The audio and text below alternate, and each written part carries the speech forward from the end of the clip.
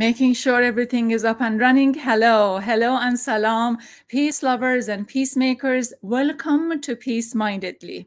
Here in the US is a special week for us. It's the Thanksgiving week, and we are excited and we are so proud of this festivity. Although I know that we are in pandemic, but at least a few places has removed the lockdown, and some of the families and friends can get together. So therefore, we are excited for this week particularly, especially after, last week that everything was in so much limbo. So at least we can get together and celebrate Thanksgiving.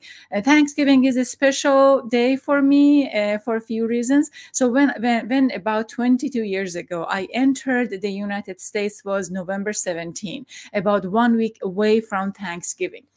And I never forget. So I'm going to explain you what happened.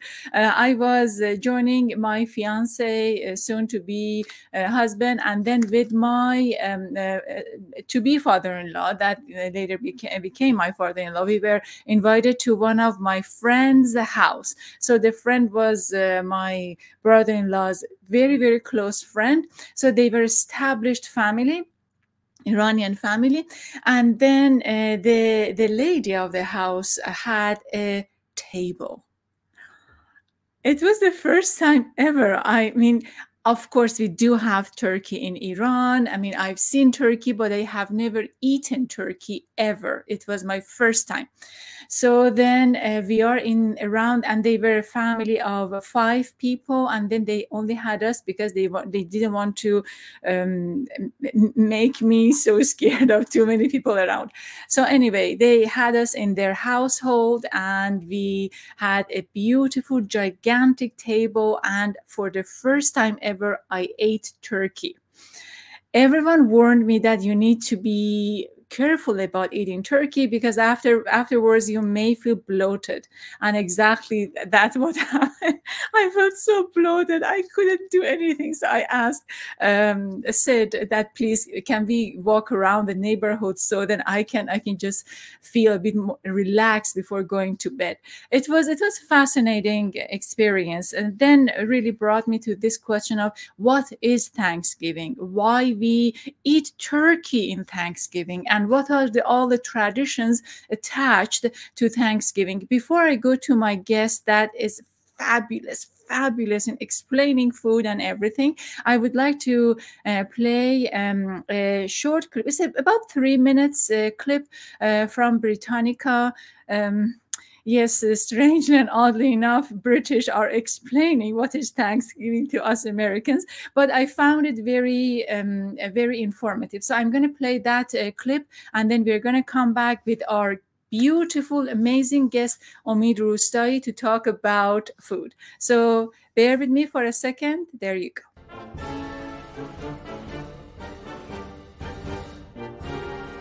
For a lot of Americans, the best thing about Thanksgiving is the food. And no Thanksgiving meal is complete without, that's right, turkey. But why turkey exactly? How did this strange bird come to dominate the dinner table? Well, turkeys have a lot going for them. For one thing, they're big. Big enough to feed a family. For another, they're not usually raised for their eggs like chickens are. In the old days, that meant that turkeys were more expendable, which in turn made turkey meat relatively cheap. The fact that wild turkeys are native to North America made them a natural choice to be served at early Thanksgiving celebrations, but that doesn't mean they were always the most important part of the feast. In fact, the event we now think of as the first Thanksgiving may not have had any turkey at all. It's true that the Pilgrims shared a meal with the Wampanoag Indians at Plymouth Colony in 1621. But all we know for sure about the menu is that it included deer and fowl. That fowl might have been turkey, but more likely it was ducks or geese. What's more, that 1621 meal didn't exactly start a trend. Throughout America's early history, some communities did hold ceremonies to give thanks for the fall harvest, and over time, the common turkey did become a popular centerpiece for these occasions. But the so-called First Thanksgiving was largely forgotten about until the 19th century, when various local traditions inspired the idea of a national celebration.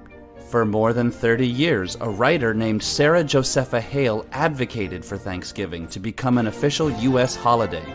Her efforts finally succeeded in 1863 when Abraham Lincoln issued a presidential proclamation. Only then did people begin to think of Thanksgiving as a uniquely American observance.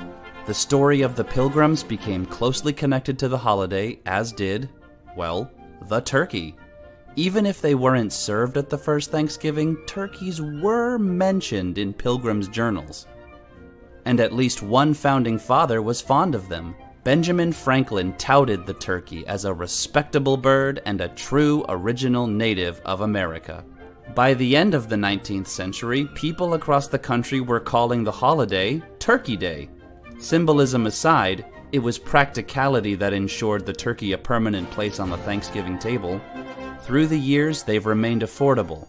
They're big enough to feed a family with plenty of leftovers.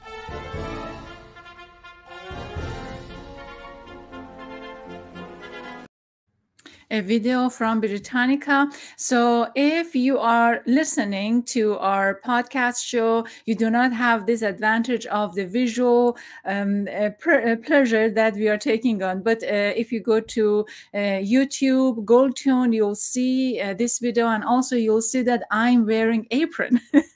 And it is because I really wanted to get ready for our today's discussion. I am so honored and privileged to have Omid Roustaei with us. Hello, Omid. Hello, Sarah. So lovely to have been asked and to be here with you today. It's absolutely an honor and pleasure. Okay, Omid is self-made, self-proclaimed professional chef, and he knows a great deal about meal, how to cook meal, how to prepare, and how to serve meals. So he has many cooking classes. He's been in many shows, and he knows a great deal about Persian cooking, and also he's going to explain us a few dishes that it's his favorite, or two dishes he's preparing for this Thanksgiving, and then two dishes that I asked if he could share with us. Before going into a discussion, I know that Omid Jan, you in your blog has a fantastic way of, it was so cozy, so interesting, the way you explain about you. And can you tell us what you've written in your blog? Caspian Chef, Omid Roustaei. Thank you. Thank you so much. So the quick story behind the blog is that I've been teaching Persian cooking classes for almost 20 years here in Seattle. And every time I teach a class, I was referring students to other blogs and resources for, here's some other thoughts, here's some other places where you can get information. And one day I thought, isn't that strange? Why wouldn't I just have maybe my own blog? So I started writing the blog, and it, of course, it starts very simple. It starts very slow, and you don't have much to say. You don't have your own voice yet. And as it progressed, I kind of found my own voice, and the voice and the kind of my style around the blog is, listen, you can find the recipes anywhere. Like, just put in your favorite Persian dish on Google or your search engine, and you get a ton of hits. But what could make these more interesting, as if they were what I call them living recipes, meaning if there's a personal story, if there's a narrative, ties into the culture, to the ritual, to the traditions, and certainly for us Iranians living abroad, we look back with our days in Iran with such a deep sense of nostalgia. And so I wanted to evoke and create that experience so that it isn't. Do you have an example for us? Do you have an example of a dish and a story behind a dish? Which one? Yes, quite a few of them. Okay. So one that just right off the top of my head that popped into my head was lubia polo, which is Persian green beans, and often with lamb or beef. That one I so deeply, deeply associated with one of my beloved aunts, and how she would prepare it, and her secret being. What is her name? Amme Azar, my aunt Azar. who unfortunately just recently passed away. She would make this dish. I think it was just the best I had ever had, and the memory around it is Rogan Kermanshahi, this solid, saturated, essentially lard, but from a sheep, that she would use to flavor her meal. And I would always put a dollop of that on top of the rice and eat it with pickled vegetables and yogurt. So that, to me, it really captures, again, the essence of why this dish is so special, because it evokes such a deep memory of a long time ago. Absolutely. Omid, I forgot to mention that you are a psychotherapist. And then what is the relationship between good food and our psyche? Oh, how much time do we have?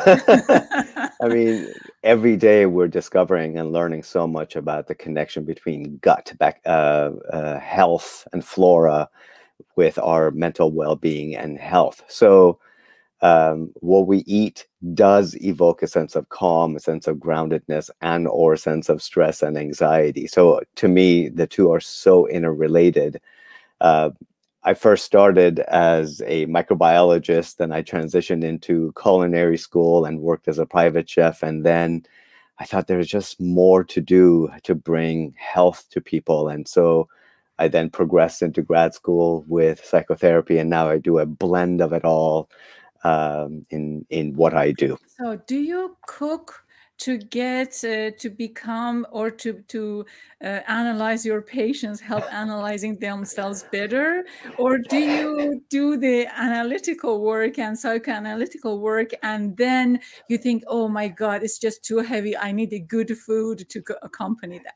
Well, food to me is, how I describe it, as my source of self-care. Like after a long day of work and heavy work, sometimes I go right back into the kitchen to cook, not only to feed myself and my family, but also to take care of myself. So sometimes working with clients, the focus of the conversation isn't necessarily about food, but if somebody's struggling with depression or anxiety, I do ask, like, how are you taking care of yourself? What's sustaining you? If you're surviving on a diet of sugar and carbohydrates, and yes, we're going to talk about how to. So let's say I am one of your patients and I am suffering from a deep depression. If you are going to suggest me something to eat in order to just as a self-care, what would you recommend?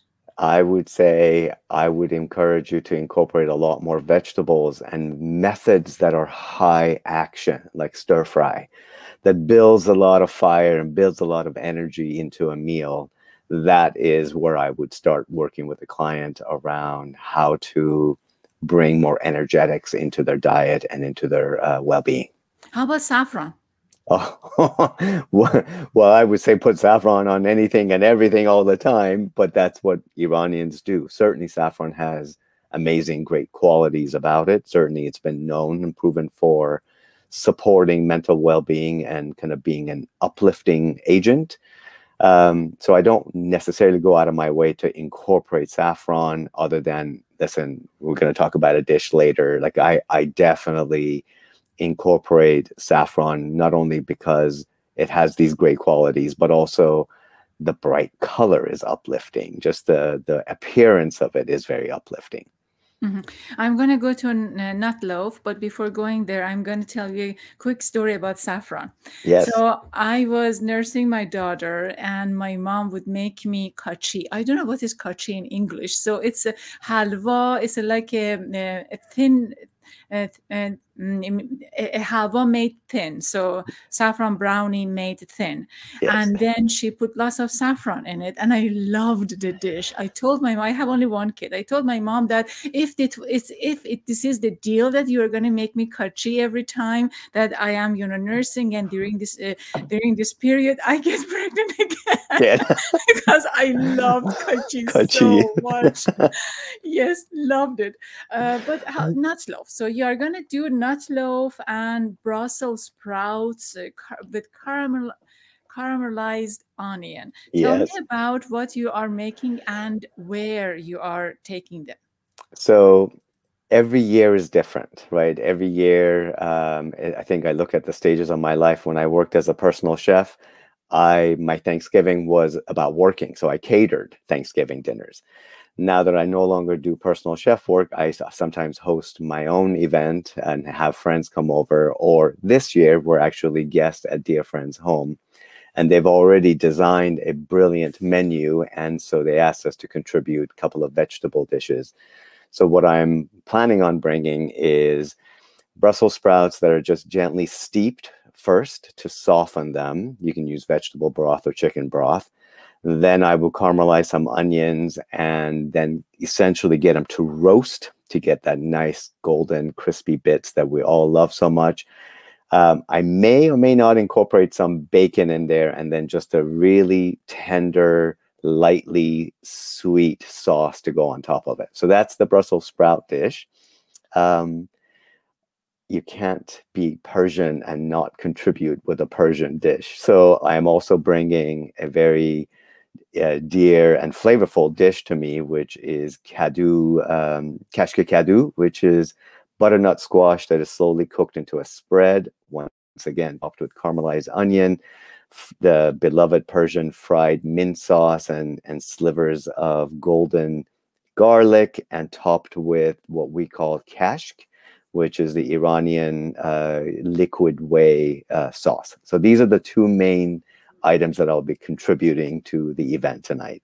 Yes, we do Or not not tonight, sorry, the Thanksgiving. Thanksgiving Day, yes, Yes. night. So we do not.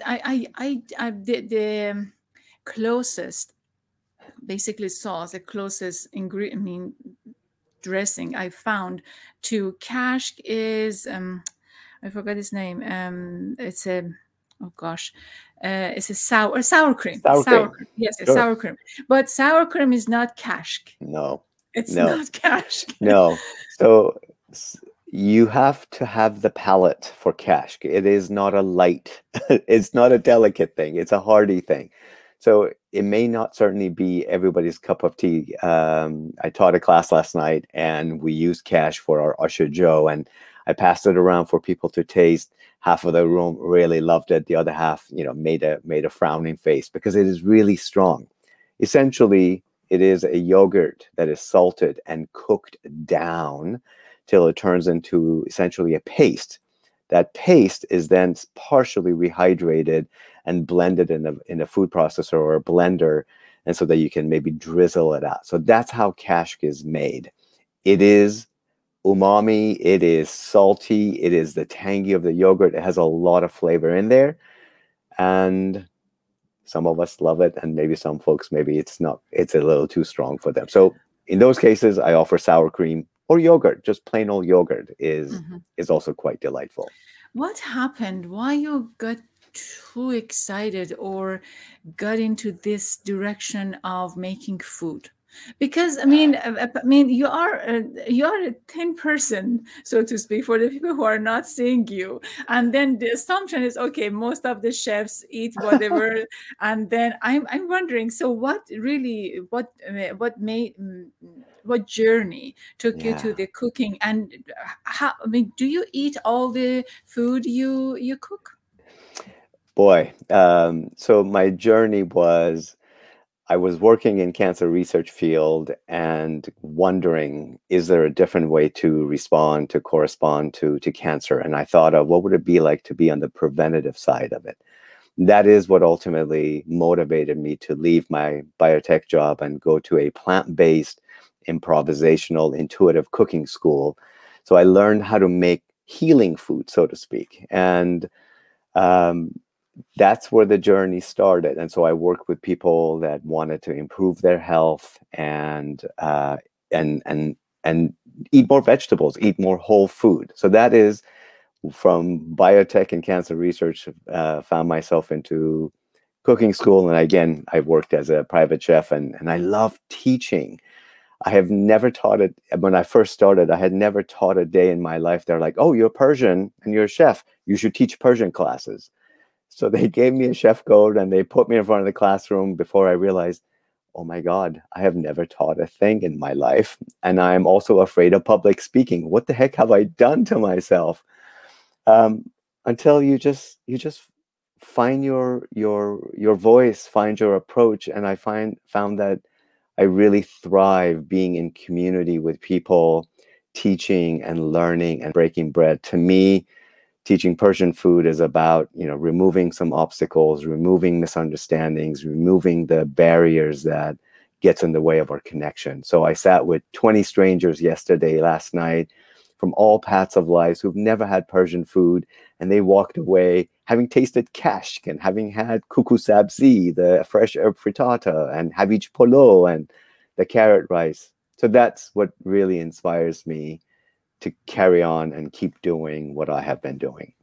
Hasn't ever the issue of nuclear program or women hijab or how many wives does your father have really comes out during the discussion? Nothing so bold and challenging as what you just described. I think absolutely there are misunderstandings. Like, I think many foods are confused. Like, they assume we eat the same food as other parts of the Middle East. So I'm having to always kind of differentiate what is Persian food, maybe what is Arabic food, what is Turkish food. While there's so many similarities, then there is the quintessential DNA of Persian food that is a little different than others. But nothing quite as severe as what you described. Fortunately, I've been really blessed, I guess, that folks that come take my classes have some good basic understanding and maybe can differentiate what they may hear on the news and how they might view Iranians and Iran as a nation. Oh, thank God, and Khuda ra shukr. Thank Yes. God. Yes. I usually, get this kind of questions. So what is nut loaf? Nut loaf. So we're going to go through the details, Omid. We're going to go, okay, you're going to tell me how to make nut loaf. Oh, yes. So for almost a third of my life, I was a vegetarian. So a lot of my Thanksgivings have been as a vegetarian. So it's about a centerpiece, right? I mean, turkey is the centerpiece of the dinner.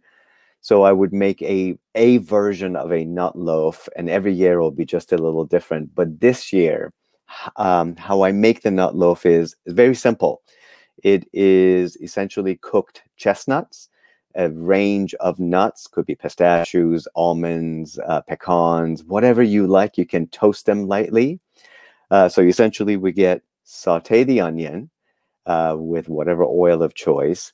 You would roast the chestnuts, you will roast the nuts themselves, and you put them in a food processor and you pulse it so that they're just coarse chunks. And then you melt some cheese into that. I prefer a kind of a Wensleydale, if you can get it, with a little bit of cranberries, some cheddar, and mix it all up together. You need some breadcrumbs to kind of bind it together. You put it in a loaf and you bake it. So it is as simple and as tasty and amazing as it sounds. And that often tends to be the centerpiece. You're saying loaf, so do you roll? So you put it in kind of like a casserole, meatloaf type of a pan, and cover it up with a piece of foil into the oven, 350 for 20, 30 minutes, depending on how much you're making. And you let it cool. Then you flip it out, and you then, of course, want to put some garnish, pieces of cranberries, more nuts, leafy greens. This is where you can get really creative in how you present it. So that is a nut loaf that I had several years ago, and I loved it. So this is my favorite. Why do you love it? Why do I love it? Because of the flavors, right? So this is the history about this specific dish is I met my in-laws on Thanksgiving dinner, all of them. Literally, a whole lot of family had arrived for Thanksgiving, and I got to meet them. And so I made Persian food. Some of my British in-laws made various amazing British food, and one of my in-laws made this nut loaf, and I fell in love with it. So I actually reached out to her and asked her for the specific recipe that I'm planning on making. Excellent, excellent. You're planning to making and oh, okay. Do we have the permission to put the recipe of nut loaf on our website? Absolutely. This is by no means my creation. I think it is a creation of some amazing person on the internet that is just keeps on giving. I think the combination of nuts you choose, you personalize it, the kind of cheese you would use, you personalize it. So I'll be happy to have that shared. Absolutely. Excellent, thank you. Tell me about your Instagram page. So my Instagram page is the Caspian Chef, and the reason I chose the Caspian Chef is because my parents are from the Caspian Sea region of Iran, and as a kid, I spent lots of amazing time up there, and so it is just the most endearing and special name that I could come up with. So all my social media is under the Caspian Chef. All your social media is under Caspian Chef. Yes. And do we have a picture of, okay, chicken stuffed with dried fruit and saffron glaze? Yes. So that is a very special dish to me. As a matter of fact, I'll be teaching that dish in a couple of weeks coming up.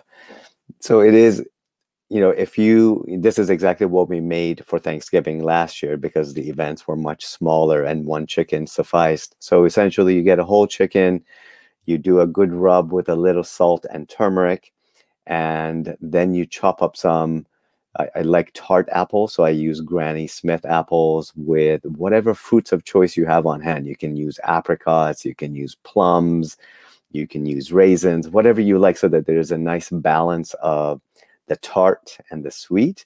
And I'll throw in more walnuts. I love walnuts, so I put in some bits and pieces of walnut as the stuffing inside the chicken.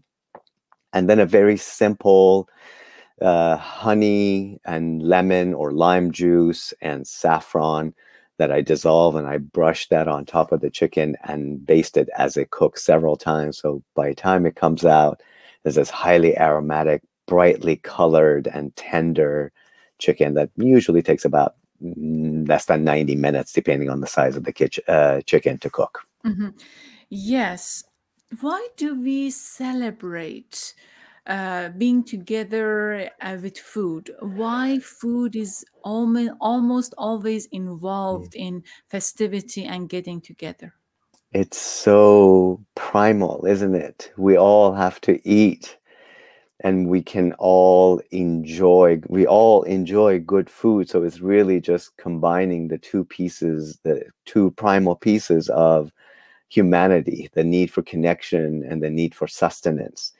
And so when you look at all cultures and all traditions, there's always a ritual around coming together and sharing the abundance of the land, of the harvest, and reasons to celebrate. So that's my idea, my thought as to why food is so special, because it's so primal, and the idea of sharing that abundance and joy is what I think is really important. Do you have a favorite Persian chef? Oh, do I have? I mean, I'm going to say hands down our beloved Najmieh Batmanghadij, because she is, well, if you're familiar with Persian food and you know Najmieh, Persian Julia Child. She really is. And New York Times just recently acknowledged her as one of the most influential women putting cuisine of Iran forward. So well deserved. And so I have every single one of her books. Yes. Have you ever cooked any of her dishes, or which one? Do you have any favorite in her cooking? I actually even think the stuffed chicken that I just mentioned is from her her cookbook rather. And I've cooked so many. I mean, how long have I lived in the U.S.? I've been essentially cooking the food that these wonderful people, the pioneers, put ahead for us. So absolutely there's probably dozens of dishes that I have learned to cook from Najmi's cookbook until I finally found kind of my own voice and my own techniques and my own choice of seasoning that I have personalized it to my taste. What would be the major difference between your stuffed chicken and Najmi's, you think? Oh, that's a good question. I have to think of what she had put on her recipe that I don't off the top of my head remember. But I think I am playful with the choice of dried fruits that I might put in there. I may change the nuts. I may put more onions inside of it. So I think it's subtlety of what you stuff the fish, or rather in this case, the chicken with. So changing of the fruits, I think, is essentially the main change that I would incorporate into my chicken. Let's say that you and Najmi are in the same room and doing a competition. Oh no! Oh no! But who knows? Maybe you win. I wouldn't imagine. I wouldn't imagine whatsoever. So if we're in a room cooking together, what would I do differently? No, I'm thinking maybe if you were together and then you were cooking, so there might be a possibility that you win. I'm going to be very honest and respectful and say, no, I don't think so. Okay. Okay, I accept your honesty and humbleness. Very good. Stay put with me. You are watching Peace Mindedly, a podcast show featuring peaceful bridge makers. For this hour, we are talking with Omid Roustaei, writer for his famous blog, Caspian Chef Omid Roustaei. He has plenty cook classes. I'm going to ask him where to find. Some of them are, I think many of them are online, and then you can find his blog. Just Google search Omid Roustaei and you'll find him. And also his Instagram page has plenty information about Persian cuisine and Persian cooking. There are a few this style, I mean, in Persian cooking is under the umbrella of Arab cooking and Middle Eastern cooking. So they're under Mediterranean cooking. In this cooking, we usually use lots of vegetables and everything is built from scratch, from absolute scratch. Oftentimes, if you're a serious cook, we do not use canned vegetables. We do not use canned beans. It's all of them are get prepared and get included into a dish in a very authentic way. And the style is the same, so to speak. The technique is the same. So it's usually involved olive oil or canola oil or any of those oils, includes onion, and then many of the bits and pieces. Compared to French cooking, which usually involves cheese and butter, or compared to Mexican cuisine usually involves beans and rice. So this is usually involve onion and vegetables, and meat is also a part of that. It's a Thanksgiving weekend and everyone is talking about turkey. Everyone is talking about food. I'm in my apron ready to explain what's Thanksgiving, and I'm super honored and excited for today's show. I'm going to ask Omid about his experience of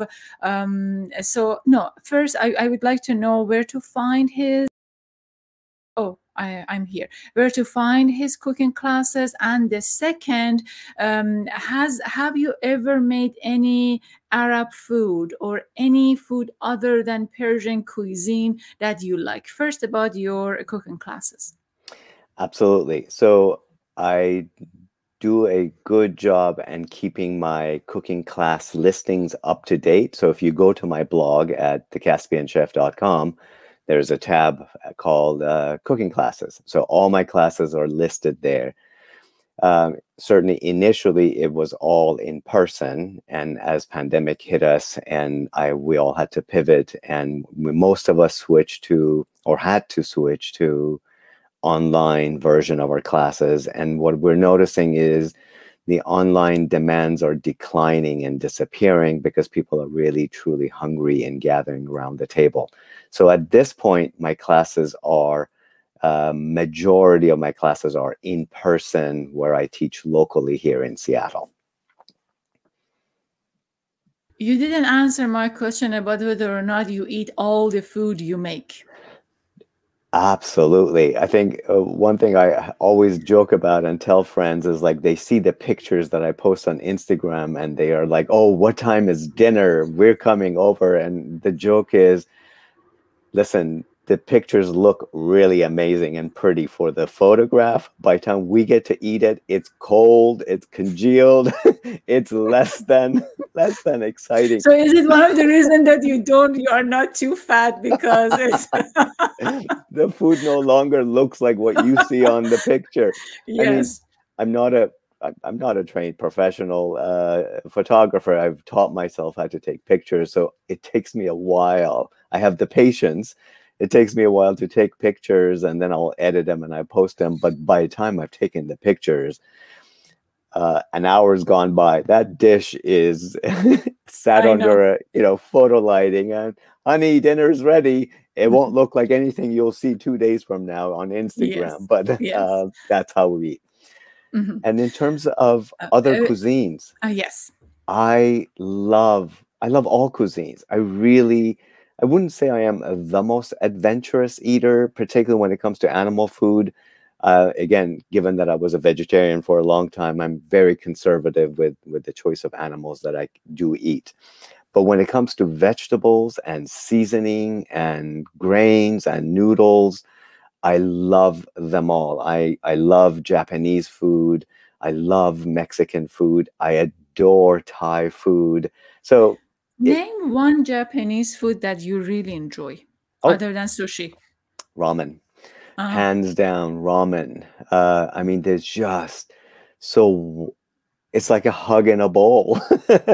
It's this beautiful broth, very intentionally and mindfully prepared broth, with the noodles, which is the carb a lot of us love, I love, and the boiled egg, softly boiled eggs, and the choice of protein, whatever it may be, and just the toppings. It really just makes it such a diverse and fascinating and interesting texture of ingredients in one bowl. So I love ramen. I could truly eat that. Do you have a ramen dish on your website? I don't. As I started the blog, I really just dedicated it to Persian cuisine, partially because I just felt like we were underrepresented. There weren't that many blogs out there. Well, there's plenty, but I just wanted to throw in my voice into the hat. So I tried to keep it essentially pure and I think there is about 1 or 2 dishes that as we say in Farsi, man daravardi. I made it up myself. Improvising, yeah. Right. I just kind of used Persian ingredients, but there is no such a dish, right? Because I was just in the mood. There is a cake. That of the 30 posts that I have there, this humble little vegan cake. I mean, what is the name? I think it is a vegan cake, all made with pears and saffron, and I think orange blossom as a flavoring. As I write, that was one of my most endearing posts to this day, because I go into the kitchen, I describe how I drifted in the kitchen longing for something. I wasn't sure what it was that I wanted. So I'm like, I'll make a cookie. No, I don't want a cookie. I'll make a scone. No, I don't want scones either. I was looking for home. I was truly longing for something that just reminded me of who I am, where I come from, and some of the familiar flavors and taste. And part of the reason it was vegan is because I actually never learned how to bake regular baking. I learned to bake as a vegan. And so I know intuitively how to put a cake together, but I would have to look up a recipe, how to make a cake with eggs and butter. So part of cooking a vegan was also returning home to a part of myself that really appreciates plant food and simplicity of food through that lens. So that is my all-time favorite and most cherished post of mine Yes, for vegan myself. cake that we are going to find where that is and post it on the on Goldtune. What is the closest soup or dish in Persian cuisine to ramen? Oh, well, aşereşte. Mm-hmm. Well, I mean, it's not comparable, but it has the elements of it, right? There is the depth of flavor. Aşereşte, for folks that are not familiar, aş is the word we use for a kind of a thicker stew, thicker soup style of food in Persian food, and reşte is noodles. So it is a heavy soup with variety of beans and noodles and a ton of fresh herbs, which is just such a classic and signature of Persian food. Then again, topped with a fried mint and garlic sauce, topped with that whey cash that we had talked about earlier. So that to me is the closest, I think. It's a bit of a stretch here, but that's the closest I can come up with to a delicious brothy ramen. Excellent. So before we go to another quick break, I'm thinking, what is your advice for us for the Thanksgiving? Because I know that we eat plenty. So as someone who pays attention to food, what should we consider during the Thanksgiving table and during the eating? Advice from what perspective? For let's say, for instance, would you recommend eating any herbs after done with the dish, or how to pace ourselves during the meal, or or how would you pace yourself during the meal for the Thanksgiving? Yeah, I think What do you do?